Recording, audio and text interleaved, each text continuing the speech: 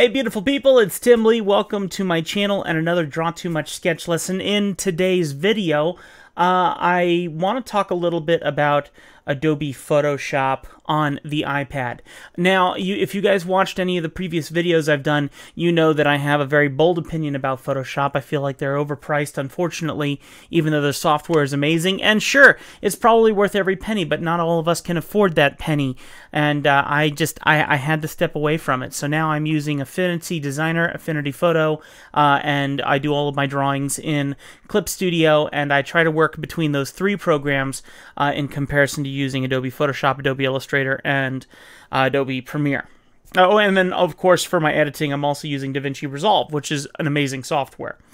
So what I want to talk with you about today, though, is Adobe has released a new app, and it's Photoshop. And I think it's going to be an interesting software, but once again, you have to pay a monthly for it. And I'm not sure how much you have to pay. One thing I do know is that I have a membership with them because of my day job.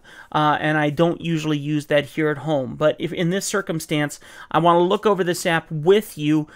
First impressions, I really haven't gotten to mess with it much at all. But I want to look at it in first impressions as an artist and see if it has some of the features that, say, Clip Studio Paint Pro has, which is the software I use every day, or Procreate has.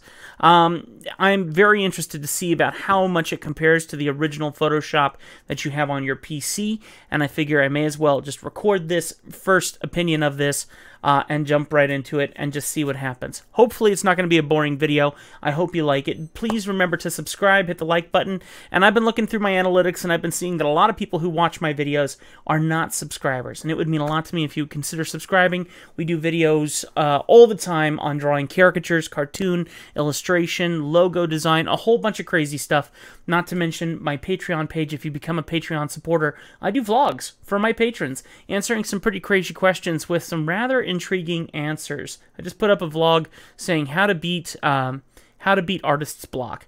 And the answer to that, I can see a lot of people not liking the answer to it. Anyway, that's on my Patreon account, and you can find that in the link below. All right, so let's go ahead and switch over to my iPad here. I have my iPad hooked up through an Apple TV, going into one of my capture cards to be able to put this into my computer like this. I think it's working pretty well, actually. So let's go ahead and open up Photoshop and see first impressions about how I feel about it. Now, like I said, first impressions, this is not a review per se. This is just giving it a first look and kind of giving it a comparison against Procreate and Clip Studio Paint Pro, all right? And against the original Photoshop that's in the PC. So let's go ahead and open it up here. And we enter into the screen that they always have. And, you know, truth be told, some of these are just so obnoxious to me. I don't need an intro screen of how to do stuff. I'd rather learn it on my own, quite honestly. So let's see, make your photo shine, learn what's possible. Start with your image. Select a photo, suggest what's next in Photoshop. Okay, so now we need to remember that Photoshop started out first and foremost as a photo editing software and still remains a photo editing software. But artists have turned and used it for artistic purposes. So when it has been created, it's not exactly been created with artists in mind nearly as much as it has been created for retouchers in mind. So let's go ahead and create a new document. Default Photoshop size 7 by 5 inches at 300 ppi, which is not bad. I'm okay with that. That's a good size canvas.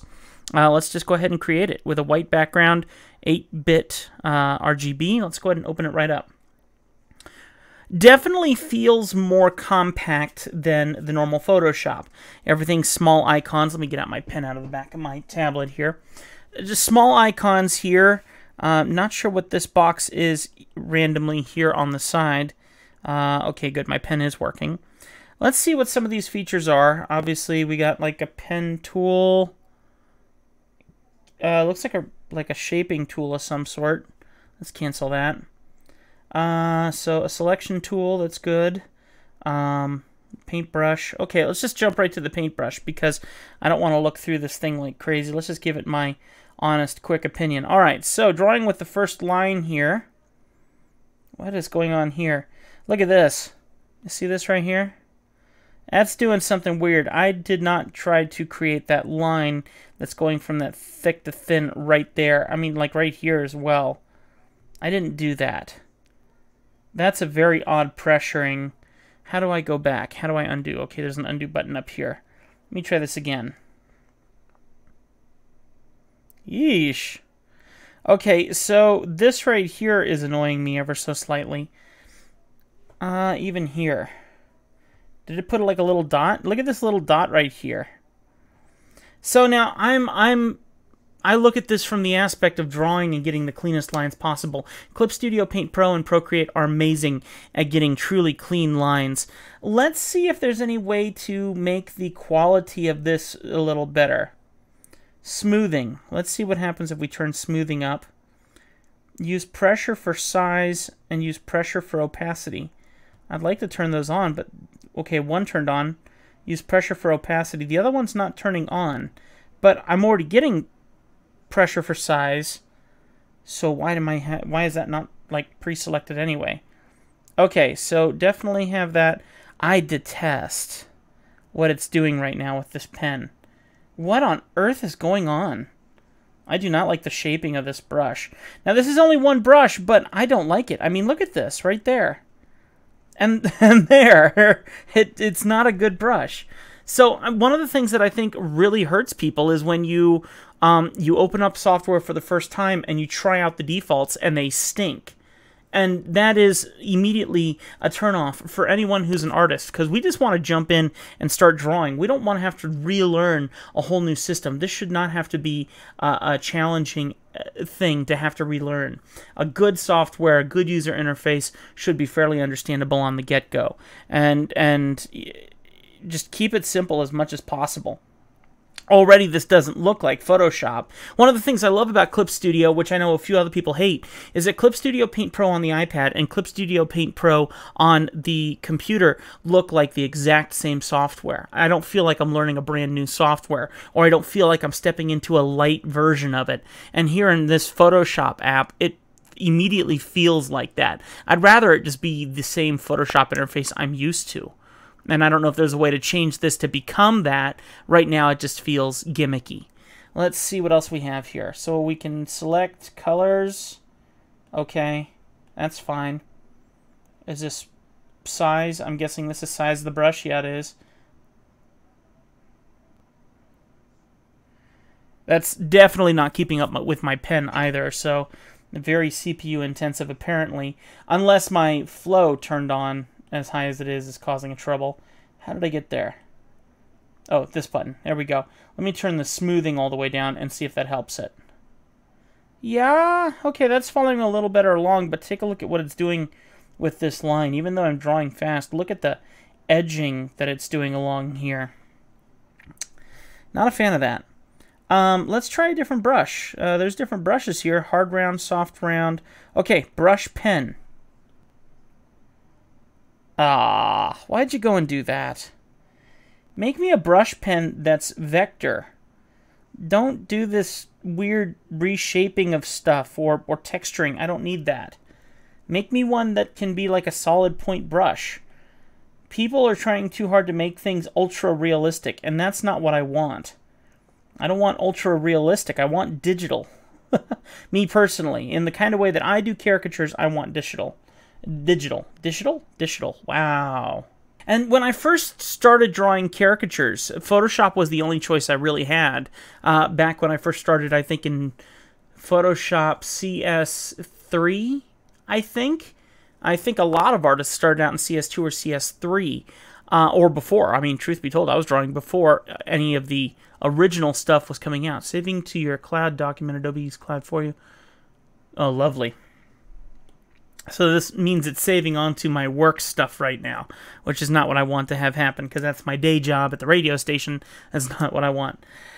All right, so needless to say, I'm not a fan so far. Oh, good, you can double tap to undo. You see, that's what I'm talking about.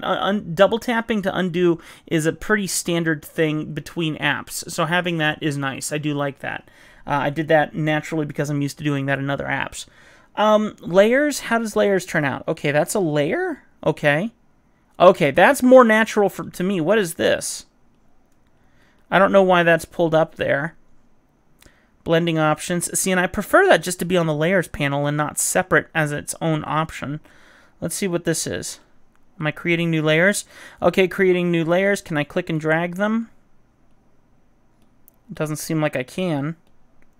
It's not letting me. I can tap it, but I can't move it. Why can't I move layers? Can I move layers here? Okay. So why can I move them here, but I can't move them here? What's the point of this? Just to select a layer individually? I could do the same thing here. Not a fan. Okay, what else? And it's going to toggle on and off the layer, apparently. Well, why don't you have that here? You do. So why is that there? Masking? So that's going to turn on and off a mask? Okay, so that put it here. Why isn't the selection for masking here? It doesn't feel like original Photoshop. It doesn't. It feels gimmicky. I don't like it. I'm not a fan. And it's not just because they charge so much per month. I need it to feel like the software that I've been using for the last 10 years. Why would you make a whole new interface for iPad when you have an interface that everyone is used to on the PC? Why not use the same one? Anyway, look, I don't know what to... Let me just try drawing something, and let's see what happens. Let's start with... See, the problem I have with drawing apps, and I've said this before in other videos, is that drawing apps try to replicate reality, and I don't need to replicate reality. That's not the intention that I'm trying to do in my work. Now, you might be. But what I'm attempting to do more so is... Man, I hate that. It is not reading the pen well. I do not like that. It makes me just not want to draw in it. What's this? Opacity? Yeah, okay, that's definitely opacity. And what's this one? Oh, hardness. Okay, that's cool.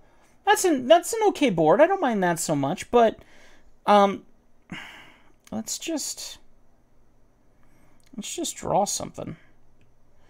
I don't like that. Let's see here. Let me turn on my smoothing at about 50%. Use pressure for size. And now I can't turn off pressure for opacity, so I don't know. Okay. See, it doesn't feel natural. You know what this feels like? You know what this reminds me of? When I first started using... Oh, I hate that. Can I turn that? Let me just try and turn this off and see if that helps. It's like when I first started using... Wow, I do not like this. I am having the hardest time sketching with this. Let me try a different brush. Let's try a hard round and then go into my settings and tell pressure for size. Okay, that feels more natural. Let me do pressure for opacity as well. Okay, that's a little better. Can I do some smoothing to this? This is not keeping up with me at all. Now, it could be the size of the canvas, but this is the default canvas with Photoshop. Now, my iPad's a little older, but I can draw just fine. I've drawn thousands of dollars out of this at a Clip Studio and at a Procreate. So I don't... No, I don't like it.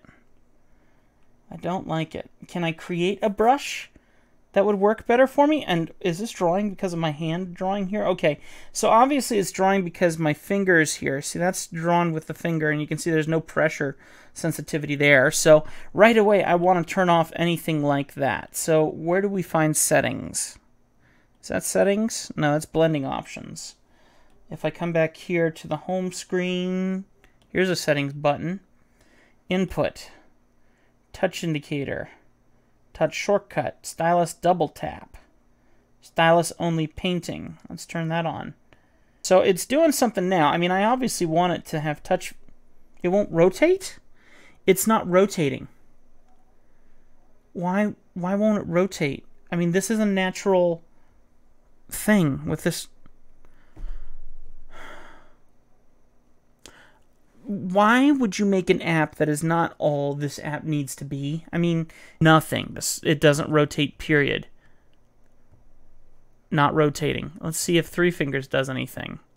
No. 4 fingers. which usually would be save. If you did 4 fingers, that would save your document. And nothing's happening with 4 fingers. Nice that it reads all 5 fingers very accurately, which is pretty cool, but it's not rotating. So far, guys, I'm very unimpressed. The more I mess with this software, the less quality it feels. Now, this is like their first generation iPad app, but I think they've done themselves a major disservice by not making this in every way like it is on the computer. Make the user interface the same. Make everything the same. I get why people would want smaller stuff here so it's not cluttering up the iPad screen, but I can't rotate my canvas? This is ridiculous. I'm unimpressed. I don't understand how softwares or hardwares, I mean, if we think about any company that makes any kind of device where they've created a second or a third or a fourth generation, like my camera, like my cameras or anything that I use to record with, why companies aren't listening to the general everyday Joe saying, hey, make sure that you do things that I'm going to need. They've released this software and it's truly not finished. Its first generation stinks, in my opinion. I'm unimpressed, and I've barely even started looking at it.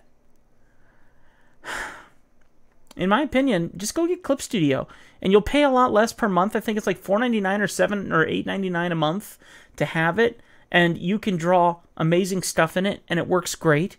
Now, I haven't done this for photo editing, but I can tell you if I don't like how my stylus feels, and especially how it inks, because it inks terribly, why am I going to like using it for editing photos? I'm just not a fan. I'm going to leave it at that. I don't know what to say extra to that. I really don't. My first impressions are not good. Are not good. What on earth is going on with this line right here? That should not be that way. What's going on with this right here? I mean, the line qualities stink. This should all work smoothly, and it doesn't. I don't even need to look at this anymore not to like it. I mean, it took no time at all to figure out that this is a stinky program, at least for an artist's side of things. Now, you might like it, and that's great. Maybe you have a newer generation, and maybe it runs better with a newer generation than my iPad does, but grr. I mean, I want to like Adobe, even though they charge so much for their service. I want to like it, and I can't. I can't. Man. Well, that'll do it for this video. I'm sorry. Very negative video on this situation here, but I do hope that it helps you decide what software to go with. I strongly suggest Clip Studio, and they're not sponsoring me. I wish they were. And, of course, the other option is Procreate, and I love Procreate. It's an awesome software. You should definitely get Procreate. And you know what? Maybe we should check out Autodesk Sketchbook Pro again and see what that is. And see if they've done any upgrades to that. Maybe that's what we'll do in some future videos. Questions down below, guys. Would love to know your thoughts and your opinions if you've gotten to mess with it, how you feel about it. And then finally, right down here below, you'll see that we have a live Patreon class coming up November 23rd. Anyone who supports me at the $10 tier gets to be part of my monthly class. Our first one scheduled is November 23rd from 12 p.m. to 2 p.m. Mountain Time, and it's going to be a ton of fun. I'm going to prep a class for you and teach you guys all about the world of caricature and cartoon. It's going to be a ton of fun for 2 whole hours, and then we'll schedule up the next one for the following month in December. And my goal is just to do one every single month, and you only need to support me for one video. Because we do per creation shares, per creation support, that means that my patrons are going to support me for making this video right now. You need to set a limit for how many donations you want to make a month, and you can easily do that in the Patreon system. So support at the $10 tier, and just set it to support once a month. And you'll only pay $10, and you can be a part of the 2-hour class. It'll be awesome. You'll love it. And thank you so much for checking this out, because it means a lot to me that you would get involved in the class and learn in a live class situation. I'm very excited to spend time with you guys, and I do hope that you check it out. Link is in the description below, and once you get registered in, I'll add your name to the list, and we want you there. Thank you so much. God bless you guys. We'll see you next time. I am so sorry that was such a negative video for this app. It's a fail. In my opinion, a fail. Maybe newer generations later on, but I'm no go, Adobe. No go.